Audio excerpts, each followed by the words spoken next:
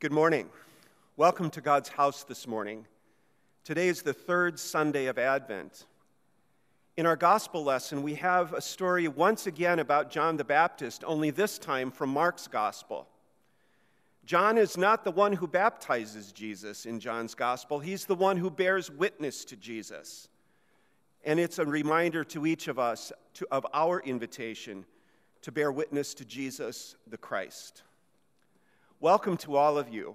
Welcome from wherever you are tuning in, whether it's here locally in Door County or another location around the country. We are so glad that you're here, and we pray that this service will be a blessing to you. I want to say a word of thanks to those who are making this recorded service possible. Tom Tuttle taking care of our technical matters. Carol Omernick, who has uploaded to the website resources to assist you in worship today. Linda Petrushka, who will be sharing a word for the children. Greg Beam, leading our song from the organ. Judy Jackson from the piano and also coordinating our singers. And our singers this morning, Sandy Sinnes, Cheryl Becht, John Skogsbakken, Lyle Amundsen. And we want to say a big thank you to the Butz family, who is going to be sharing their Advent lighting ceremony with us this morning in the service. Once again, there are two opportunities to meet virtually this week. Sunday conversation at 11 o'clock via Zoom, Tuesday Bible class at 9 o'clock via Zoom. The invitation to both of those was in your Saturday email. And speaking of the Saturday email, we have shortened the announcements for these recorded services. And so I want to make sure that you are looking in your inbox on Saturday morning for our weekly email. It's the way that we communicate our most up-to-date news with our members and friends. May God bless our worship this morning.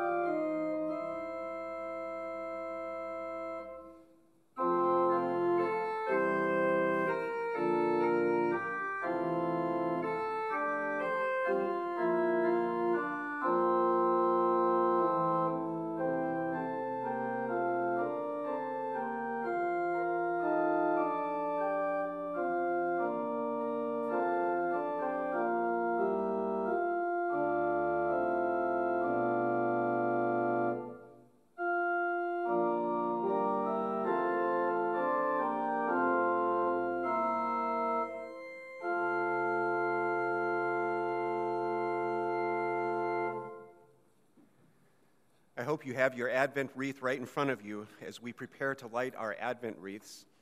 If you have a pink candle on your Advent wreath, today is the Sunday to light it. The pink Sunday always stands for the third Sunday in Advent, which is Rejoice Sunday. And you'll hear that theme of rejoicing in our second lesson this morning. And once again, we thank the Butz family for sharing their Advent lighting wreath and making it a part of our service this morning. The Advent lighting ritual includes a call and response, and the congregational response to each one of the calls is, "We're ready." So we invite you to join with the Butz family. We're ready.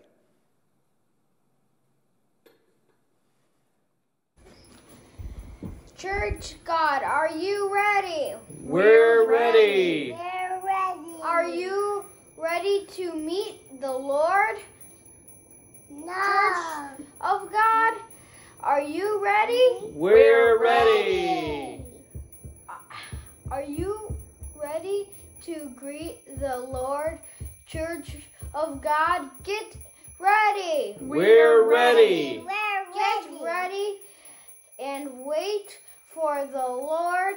Those who wait for the Lord shall renew their strength. They shall soar with wings like eagles. They shall run and not be weary. They shall walk and not grow faint.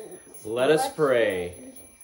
We praise you, O God, for this victory wreath that marks our days of preparation for Christ's advent. As we light the candles on this wreath, strengthen our hearts as we wait for the Lord's coming in glory. Enlighten us with your grace that we may serve our neighbors in need. Grant this through Christ our Lord, whose coming is certain and whose day draws near. Amen. Amen.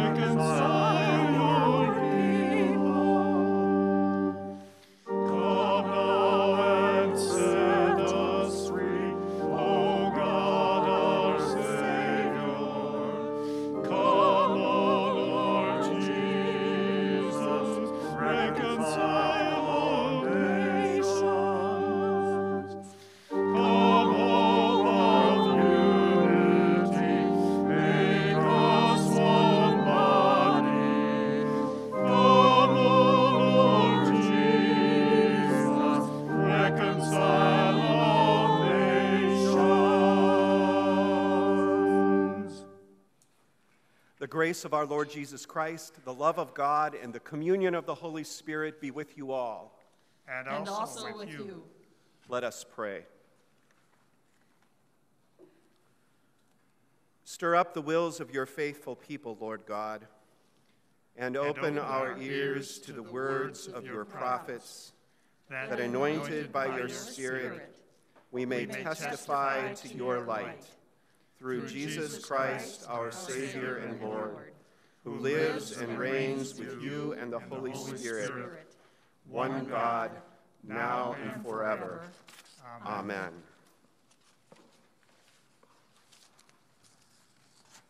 A reading from Isaiah. The Spirit of the Lord God is upon me, because the Lord has anointed me. He has sent me to bring good news to the oppressed, to bind up the brokenhearted, to proclaim liberty to the captives and release to the prisoners, to proclaim the year of the Lord's favor and the day of vengeance of our God, to comfort all who mourn, to provide for those who mourn in Zion, to give them a garland instead of ashes, the oil of gladness instead of mourning, the mantle of praise instead of a faint spirit. They will be called oaks of righteousness, the planting of the Lord, to display his glory. They shall build up the ancient ruins. They shall raise up the former devastations. They shall repair the ruined cities, the devastations of many generations. For I, the Lord, love justice. I hate robbery and wrongdoing. I will faithfully give them their recompense, and I will make an everlasting covenant with them.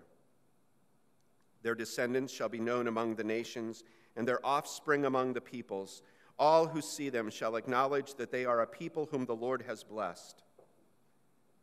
I will greatly rejoice in the Lord. My whole being shall exult in my God. For he has clothed me with the garments of salvation. He has covered me with a robe of righteousness, as a bridegroom decks himself with a garland, and as a bride adorns herself with her jewels. For as the earth brings forth its shoots, and as a garden causes what is sown in it to spring up, so the Lord God will cause righteousness and praise to spring up before all the nations. The word of the Lord. Thanks be to God.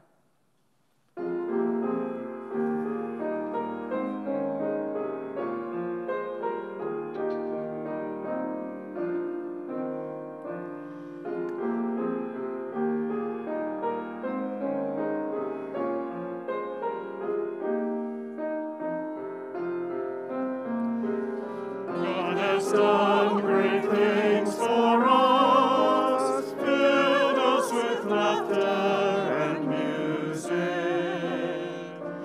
God has done great things for us, filled us with laughter and music.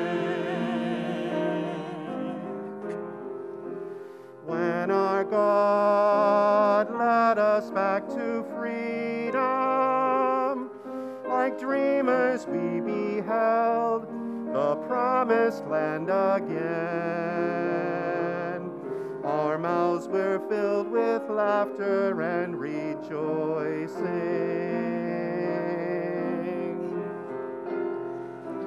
God has done great things for us, filled us with laughter and music. God has done great things for us, filled us with laughter and music. We proclaimed to the nations what you had done for us, your mighty deeds of love, restoring us to life. You lead your people home to you rejoicing.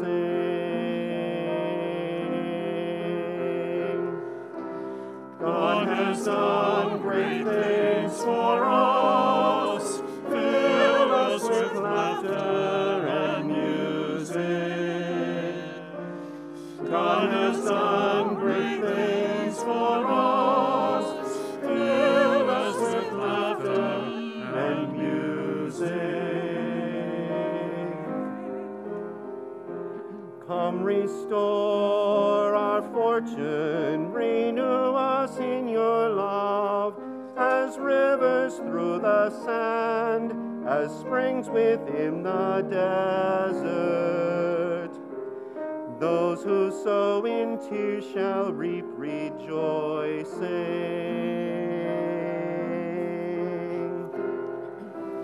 God has done great things for us, filled us with laughter and music. God has done great things for us, filled us with laughter and music.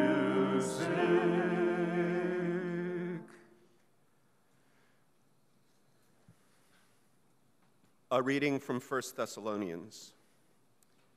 Rejoice always, pray without ceasing, give thanks in all circumstances, for this is the will of God in Christ Jesus for you. Do not quench the Spirit, do not despise the words of prophets, but test everything. Hold fast to what is good, abstain from every form of evil. May the God of peace himself sanctify you entirely, and make your spirit and soul and body be kept sound and blameless at the coming of our Lord Jesus Christ. The one who calls you is faithful, and he will do this. The word of the Lord. Thanks be to God.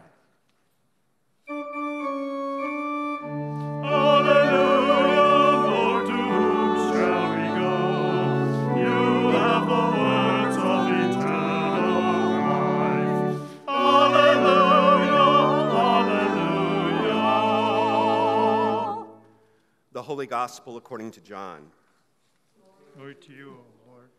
There was a man sent from God whose name was John. He came as a witness to testify to the light, so that all might believe through him. He himself was not the light, but he came to testify to the light. This is the testimony given by John when the Jews sent priests and Levites from Jerusalem to ask him, "Who are you?" He confessed and did not deny it, but confessed, "I am not the Messiah." And they asked him, "What then? Are you Elijah?" He said, "I am not." "Are you the prophet?" He answered, "No." Then they said to him, "Who are you?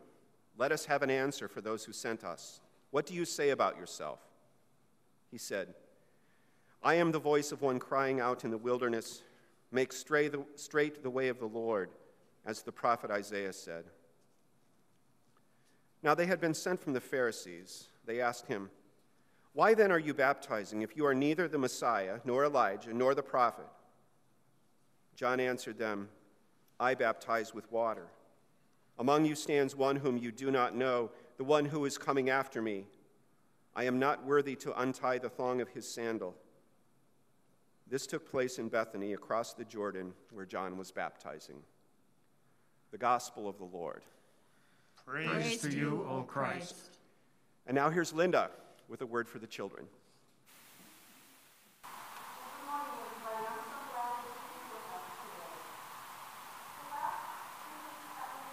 We've been sharing ways that we are getting ourselves prepared for Christmas, prepared for the birth of Jesus, and finding ways that we can be a witness. Well, I was thinking about one more thing that I have in my house that I always have at Christmas time that helps me be prepared. A candy cane. How can a candy cane help me get prepared? Well, I have a little book for you I want to share. It's called J is for Jesus. The candy maker was eager to share his holiday treat with everyone there. He held up a red and white peppermint stick. The children all wanted to give it a lick. "I made this candy," he explained that day. "I shaped it to look like the letter J. J is for Jesus, God's Son sent to earth, and Christmas is when we remember his birth." But when I turn the candy around to make the letter go upside down, it looks like a staff that the shepherds used. They were the first to hear the good news. As the shepherds were watching their sheep at night, the sky was filled with heavenly light. Angels appeared and started to sing, "Glory to God for our newborn King." And there in the town where Jesus was born, the shepherds found him, all cozy and warm. Their hearts were filled with wonder and joy as they knelt beside the baby boy. I added the stripes to remember the day that Jesus washed all our sins away. He died on the cross. His blood was shed. That's why the stripes are bold and red. The white on the candy is there to show that when we're forgiven, we're white as snow. Jesus was born to save us from sin, to make us holy and clean within. I wanted to share this story with you so Jesus can be your Savior too. Please tell this story to everyone and give thanks to God for the gift of his Son. So remember, when you see a candy cane this week, that J is for Jesus.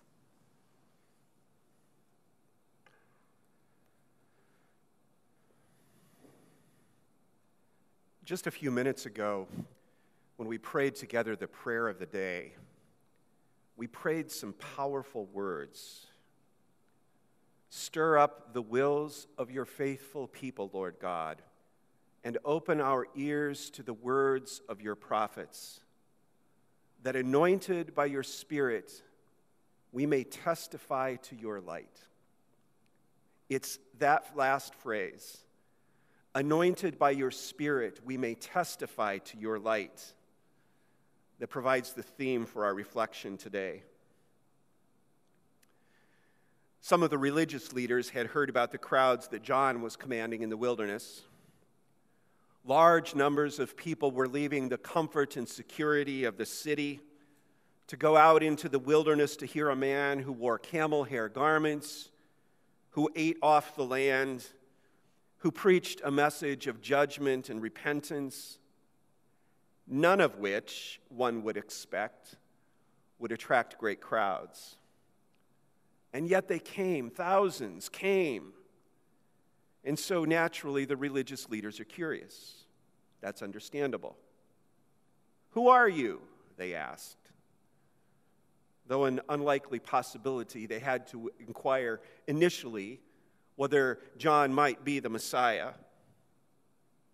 No, John replied. Cross that one off the list.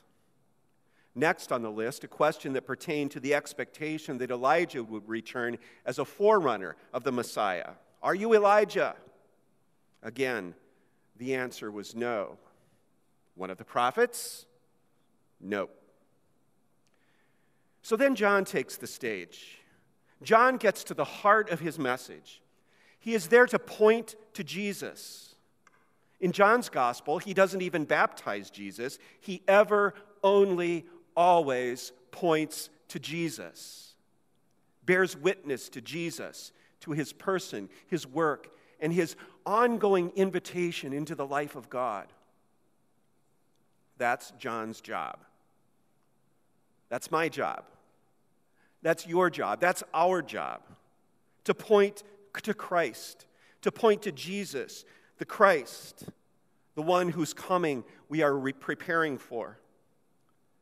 John tells us that Jesus is the light that has come into the world to illumine our lives in the world. He himself was not the light, John tells us about John the Baptist, but the one who came to testify to the light.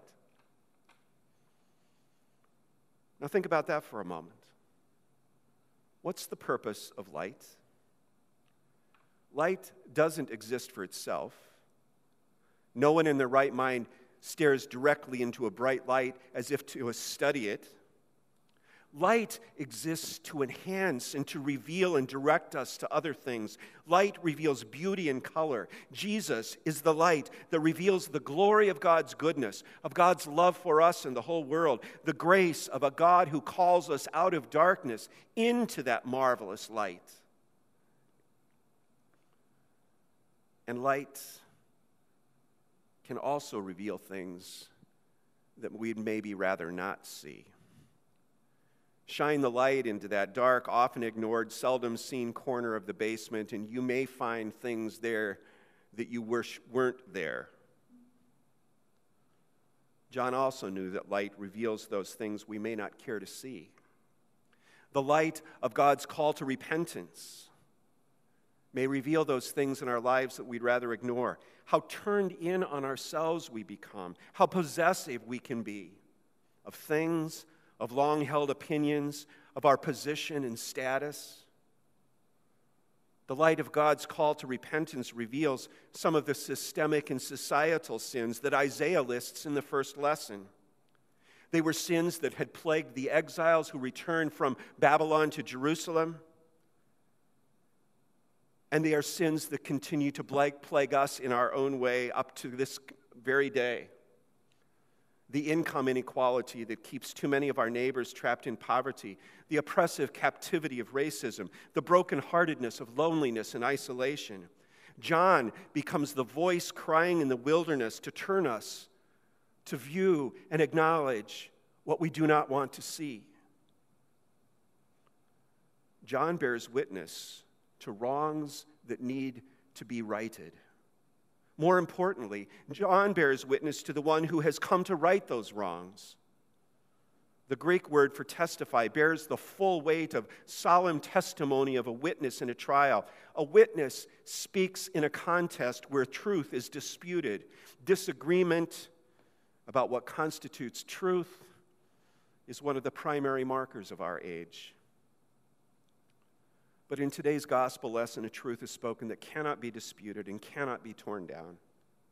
John points to Jesus as the light of the world. John points to Jesus as the Lamb of God who will take away the sin of the world. By the time we get to the end of this gospel, Jesus will ascend the throne of the cross, there to rule the world in the fullness of God's love and mercy. John leaves no room to dispute the truth of Jesus. John bears witness so that people might believe. To believe that God has sent the Lamb means to believe that the world has a need for its sin to be removed, for oppressions to be healed, and for people to be restored. John tells the truth to people about their separation from God and about what God is doing about it. Jesus is the Lamb of God who will take away the sin of the world. That truth, dear church, is not fake news, but good news. We need a constant reminder of this good news because we do not hold this truth to be self-evident. That old nagging lie persists that we can go it on our own, that somehow we can make ourselves good enough, that our own self-designed religion is sufficient, that sin is always somebody else's fault and never my own.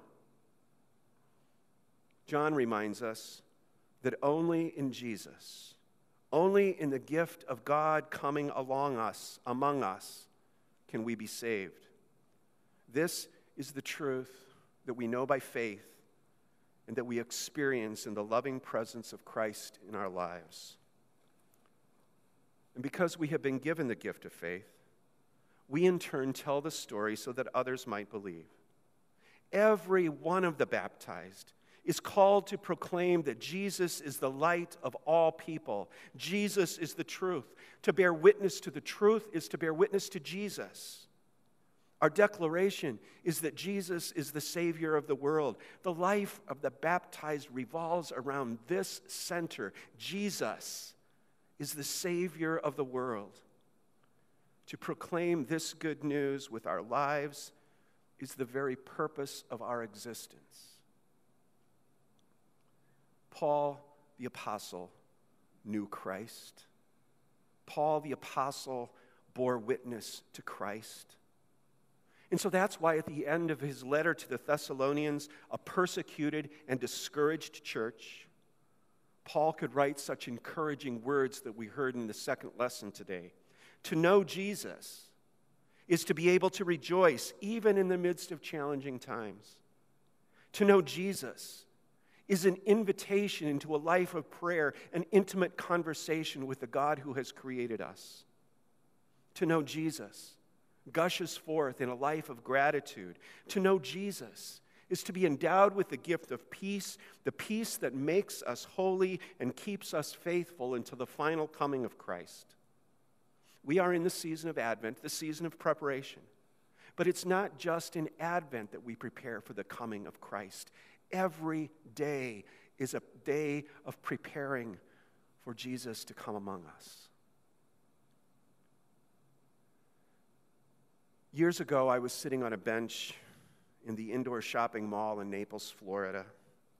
I had a view down a long, cavernous hallway. And in front of me, a man whose face I could not see crouched down and called out a name. A short stone's throw ahead of him, a small girl stopped and turned and yelled, "Daddy!" The face of that little girl testified to the deep and abiding love of her father. I did not need to see his face. I knew his face was full of love. That's our calling, dear church, to point to Jesus with a joy on our faces, the love of our hands, the grace in our voices, the mercy in our service, all of it bearing witness to the one who has given us life. Amen.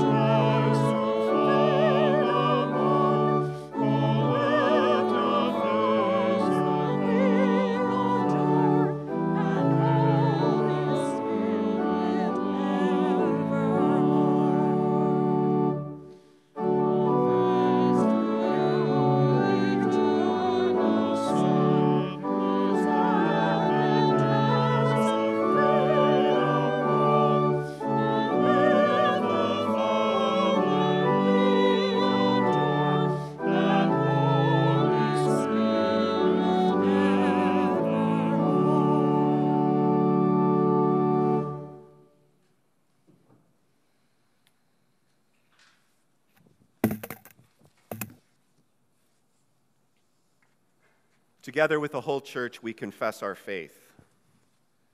I believe in God, the Father Almighty, creator of heaven and earth. I believe in Jesus Christ, God's only Son, our Lord, who was conceived by the Holy Spirit, born of the Virgin Mary, suffered under Pontius Pilate, was crucified, died, and was buried. He descended to the dead. On the third day he rose again. He ascended into heaven. He is seated at the right hand of the Father, and he will come to judge the living and the dead.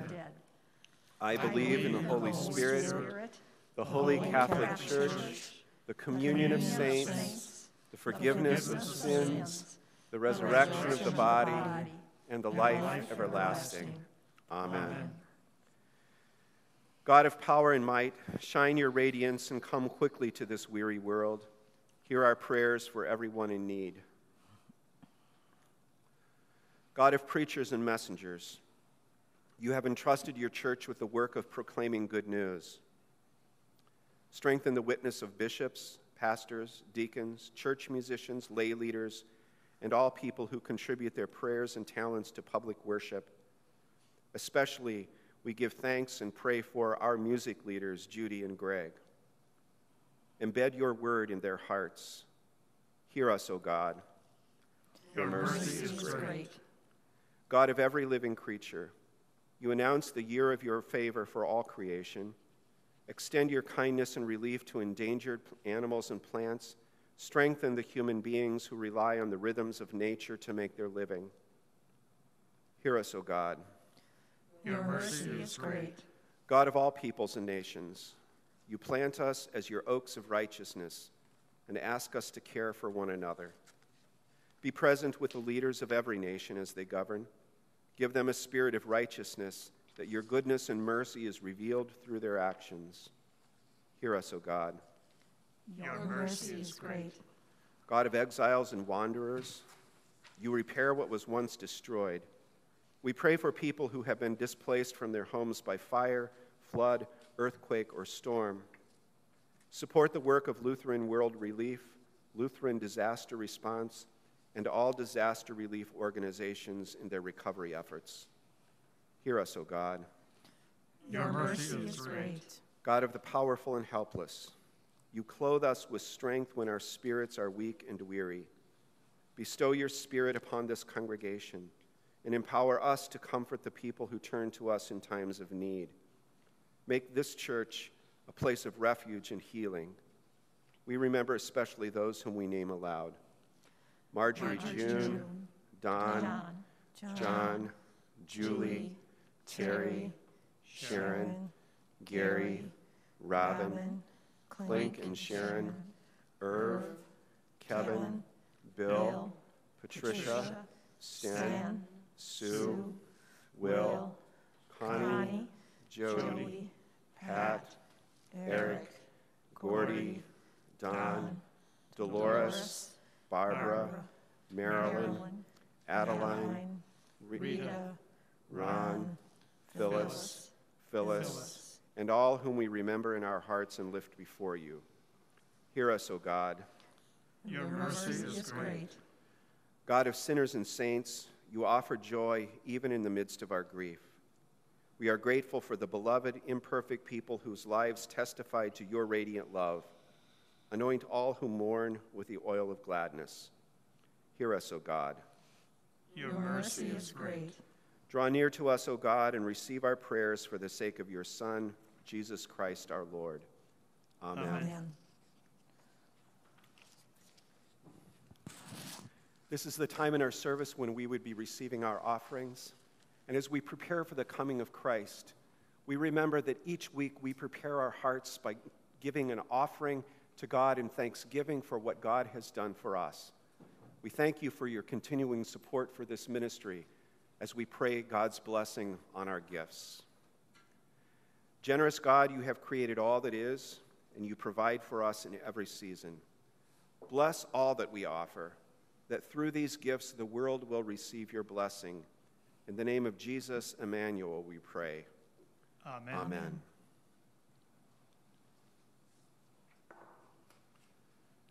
Gathered into one by the Holy Spirit, let us pray as Jesus taught us. Our Father, who art in heaven, hallowed be thy name. Thy kingdom come, thy will be done, on earth as it is in heaven. Give us this day our daily bread, and forgive us our trespasses, as we forgive those who trespass against us. And lead us not into temptation, but deliver us from evil. For thine is the kingdom, and the power, and the glory, forever and ever. Amen. God, the creator of the stars, bless your Advent waiting. Jesus Christ, the long-expected Savior, fill you with love. And the unexpected Holy Spirit guide your journey now and forever. Amen. Let